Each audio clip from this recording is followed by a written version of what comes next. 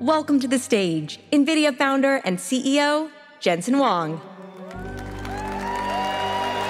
Welcome to CES! Are you excited to be in Las Vegas? Do you like my jacket? GeForce enabled AI to reach the masses. And now, AI is coming home to GeForce.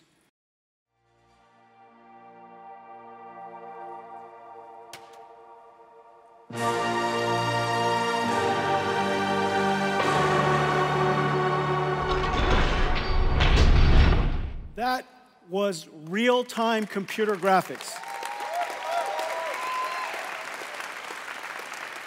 It would have been impossible without artificial intelligence. Everyone, today we're announcing our next generation, the RTX Blackwell family. Here it is, our brand new GeForce RTX 50 series Blackwell architecture. The GPU is just a beast. And we now have the ability to intermix AI workloads with computer graphics workloads. And one of the amazing things about this generation is the programmable shader is also able to now process neural networks. So the shader is able to carry these neural networks, and as a result, we invented neural texture compression and neural material shading. As a result of that, you get these amazingly beautiful images that are only possible because we use AIs to learn the texture, learn the compression algorithm, and as a result, get extraordinary results. Well, now, with the Blackwell family, RTX 5070, 4090 performance at 549. And here's the whole family, starting from 5070 all the way up to 5090. 5090, twice the performance of a 4090. We managed to put these in gigantic performance GPUs into a laptop. This is a 5070 laptop. For $1299, this 5070 laptop has a 4090 performance. We're generating most of the pixels using our tensor cores. So we ray trace only the pixels we need, and we generate, using artificial intelligence, all of the other pixels we have. As a result, the energy efficiency is just off the charts. The future of computer graphics is neural rendering, the fusion of artificial intelligence and computer graphics. What's really amazing is the family of GPUs we're going to put in here. The 5090 will fit into a laptop. You got a 5080, 5070 Ti, and 5070. One of the most important things that's happening in the world of enterprise is agentic AI. We've created 3 things for helping the ecosystem build agentic AI. NVIDIA NIMs, which are essentially AI microservices all packaged up. We optimize it, we put it into a container, and you could take it wherever you like. And so we have models for vision, for understanding languages, for speech, for animation, for digital biology, and we have some new exciting models coming for physical AI. And these AI models run in every single cloud. So you could literally take these models, integrate it into your software packages, create AI agents that run on Cadence, or there might be ServiceNow agents, or they might be SAP agents, and they could deploy it to their customers and run it wherever the customers want to run the software. The next layer is what we call NVIDIA NeMo. NeMo is essentially a digital employee onboarding and training evaluation system.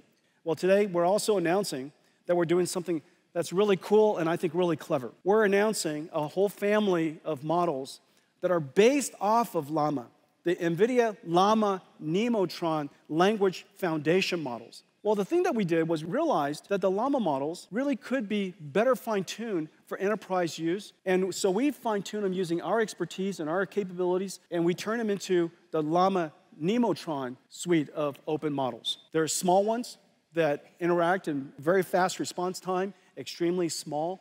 They're what we call super, Llama Nemotron supers. They're basically your mainstream versions of your models. Or your ultra model. The ultra model could be used to be a teacher model for a whole bunch of other models. It could be a reward model, evaluator, a judge for other models to create answers and decide whether it's a good answer or not, basically give feedback to other models. And so all of this is now available online. Well, these models are incredible. It's number one in leaderboards for chat, leaderboard for instruction, leaderboard for retrieval.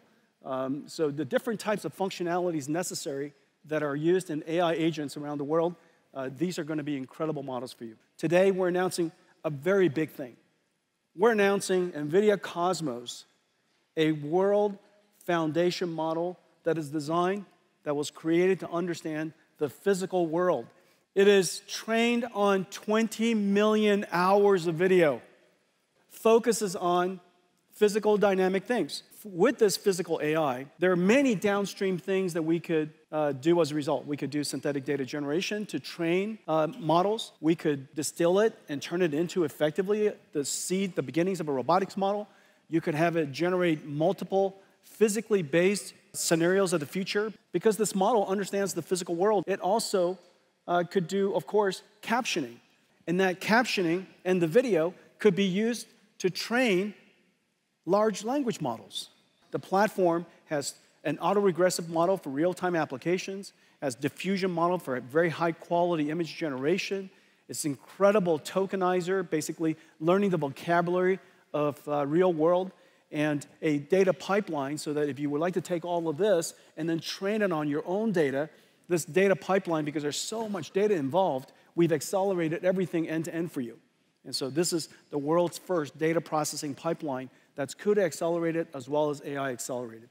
All of this is part of the Cosmos platform. And today we're announcing that Cosmos is open licensed. It's open available on GitHub. The magic happens when you connect Cosmos to Omniverse. Omniverse is a physics grounded, it's a simulator. When you connect that to Cosmos, it provides the grounding, the ground truth that can control and to condition the Osmos generation. As a result, what comes out of Osmos is grounded on truth. You want to ground the AI generation on ground truth. And so the combination of the two gives you a physically simulated, a physically grounded multiverse generator. The AV revolution has arrived. After so many years, with Waymo's success and Tesla's success, it is very, very clear autonomous vehicles has finally arrived. Well, our offering to this industry is the three computers: the training systems to train the AIs, the simulation systems, and the synthetic data generation systems, Omniverse and now Cosmos, and also the computer that's inside the car. Each car company might work with us in a different way, use one or two or three of the computers.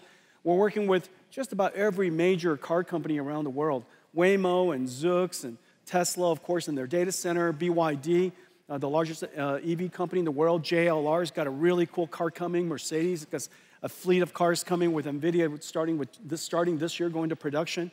And I'm super, super pleased to announce that today, Toyota and NVIDIA are going to partner together to create their next generation AVs.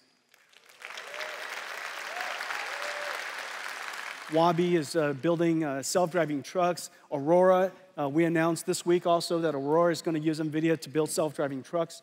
100 million cars built each year, 1 billion vehicles on the road all over the world, 1 trillion miles that are driven around the world each year. That's all going to be either highly autonomous or fully autonomous coming up. And so this is going to be a very large industry. I predict that this will likely be the first multi-trillion-dollar robotics industry. Well, today we're announcing that our next generation computer for the car is called Thor. I have one right here. Hang on a second. This is a robotics computer. It takes sensors and just a madness amount of sensor information, process it, umpteen cameras, high resolution, radars, lidars. They're all coming into this chip. And this chip has to process all that sensor, turn them into tokens, put them into a transformer, and predict the next path. And this AV computer is now in full production. Thor is 20 times the processing capability of our last generation Orin, which is really the standard of autonomous vehicles today. The second part of our drive system that I'm incredibly proud of is the dedication to safety. Drive OS I'm pleased to announce, is now the first software-defined programmable AI computer that has been certified up to ASIL D, which is the highest standard of functional safety for automobiles. The ChatGPT moment for general robotics is just around the corner. And in fact, all of the enabling technologies that I've been talking about is going to make it possible for us in the next several years to see very rapid breakthroughs, surprising breakthroughs in general robotics. We think that the robotics era is just around the corner. The critical capability is how to train these robots. In the case of humanoid robots, the imitation information is rather hard to collect. And the reason for that is, in the case of car, you just drive it. We're driving cars all the time. In the case of these humanoid robots, the imitation information, the human demonstration is rather laborious to do. And so we need to come up with a clever way to take hundreds of demonstrations, thousands of human demonstrations, and somehow use artificial intelligence and Omniverse to synthetically generate millions of synthetically generated motions. And from those motions, the AI can learn how to perform a task. NVIDIA Isaac Group, this is our platform to provide technology elements to the robotics industry to accelerate the development of general robotics. I have one more thing that I want to show you. None of this would be possible if not for this incredible project that we started about a decade ago. So we created a supercomputer for AI development for researchers and startups that comes literally one out of the box. I just wish that DGX-1 was smaller. And,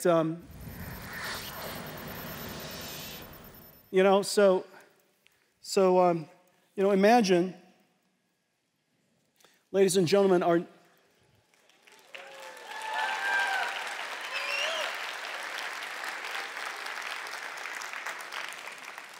this is NVIDIA's latest AI supercomputer.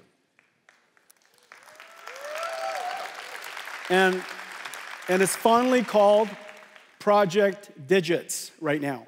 It runs the entire NVIDIA AI stack. All of NVIDIA's software runs on this. DGX Cloud runs on this. It's based on a super secret chip that we've been working on called GB110, the smallest Grace Blackwell that we make. And this is the chip that's inside. It is in production. This top secret chip is built for NVIDIA in collaboration with MediaTek and connected with chip-to-chip NVLink to the Blackwell GPU. This little thing here is in full production. We're expecting this computer to be available around May timeframe. This is what it looks like. You know, who doesn't want one of those? And if you use PC, Mac, anything, because it's a cloud platform. It's a cloud computing platform that sits on your desk, and it has nickel, GPU Direct, all of that out of the box. It's like a supercomputer. Our entire supercomputing stack is available. And so, NVIDIA Project Digits. Have a great CES, everybody. Happy New Year. Thank you.